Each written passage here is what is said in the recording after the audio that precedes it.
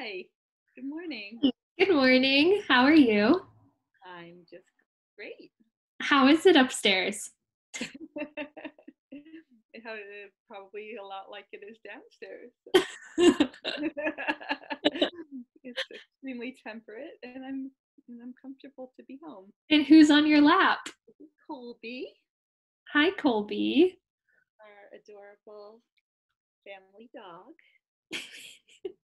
Oh, I'm All putting right. it down now. Thank Colby, you. put it down there. Stay. Okay.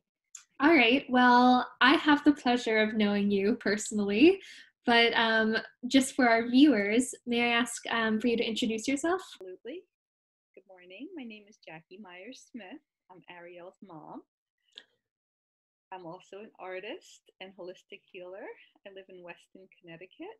Airelle asked me to do this lovely interview today about our challenging times. Yes. So thank you for taking the time. So can I ask, during this time, could you talk a little bit about the mission and campaign that you chose to be a part of? Absolutely. I chose to support my friend Nat, who's a local artist here in Connecticut living in Stamford. He created this campaign, hashtag put art in your yard. Um, it's a bleak time, not only socially that we're all apart, but also right before spring starts, we're all waiting for color. And it dawned on him that to hang his beautiful, colorful, abstract art in the yard might spark someone's interest as they walked or drove by. Yeah. Um, and it did. And he loved it and he kept doing it. He's an extremely prolific artist. His art is lovely. He has a very unique way of design, his design concepts. You can read about him on his many websites, Nat Conacher. So I started to feel excited as soon as I saw that News 12, our local news channel, covered him. And he was trying to inspire other artists to do the same. We live on a busy road. Even though my art's very different, I couldn't just hang it on a clothesline and let it flap in the breeze like Nat did. So what did you do? So I have a very large Ganesha assembly art piece. It's about 42 by 60. We strapped it to trees out front. And then I put out some folding tables with tablecloths and put my sculptures on there. And I think these times cause for us to be vulnerable and expose what matters to us and learn to appreciate each other. Absolutely. And earlier you did mention that the giant painting that you strapped to the tree was of Ganesh. Just for our listeners that may not know what Ganesh is, could you kind of speak to the meaning of that piece? Sure. I love Ganesh. He's one of my favorite Vedic or Hindu gods. He's the elephant god. He's also known as Ganapate. He is the god that goes beyond all obstacles. So you thought that that was kind of an important message to share with Sure, yes.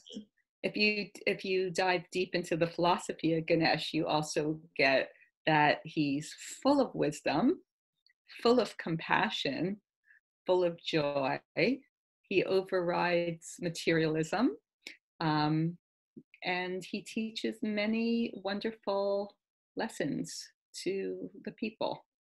Absolutely. So I think that that's a really great description as to how you were really helpful to the community, in anyone who passed the house and could see your art strapped to the oak tree in the front yard could look up kind of the meaning behind it and understand kind of the purpose behind why you wanted to share that message. So I think that's really powerful. Yeah, and I did post it on some local sites. I figured if anybody's interested in my art, what I do, I could explain that I'm not Hindu or exactly Buddhist, or I don't strongly follow any religion, but the spiritual aspects of all religion do resonate with me. And I think, it's we should all put our art out and tell, not only to show color and design and, brighten a day, or excite, intrigue, but also to let people, delve in and see why it's important, to us artists to express ourselves in various ways. We all have a ball of creativity somewhere inside us, whether it's a math teacher teaching math problems to an astronaut learning about space. This is all creativity on many levels, but an artist puts it right out there. Mm, And whether it's writing, creating food, whatever. absolutely. So So it's about invoking creativity as well. Go yes. ahead. And during these times, it's especially important to find, I mean, my social media is inundated with suggestions of ways that people are baking or finding other ways to express their creativity when they have more time on their hands, or time to maybe do something that they haven't been able to find time for before we were all in quarantine. So maybe an aspect of this is like, I want to kind of let my viewers know how they can get involved. So maybe Right. part of this is that they could start to paint, or maybe find time to put something up in their yard that they wouldn't have had the ability to before. What do you think? And share it, because we're isolated, and it's really important that we remember that we have a vast community out there. And sometimes we feel lonely when we're isolated, but it just takes a second. I don't think that just browsing through Facebook or Instagram really fills that personal need that we all have to connect. So what is the hashtag that people need to be sharing and posting Yeah. with?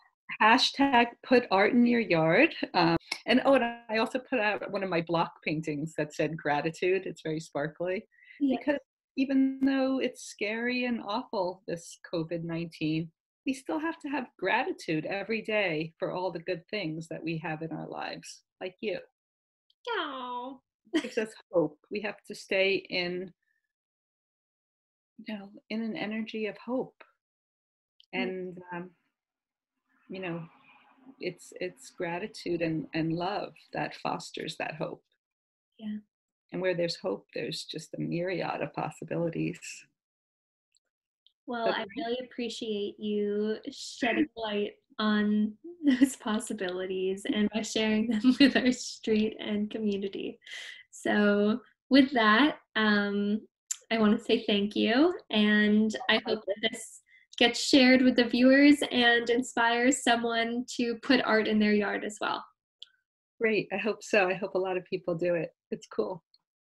Absolutely. Love you. Love you too. Bye.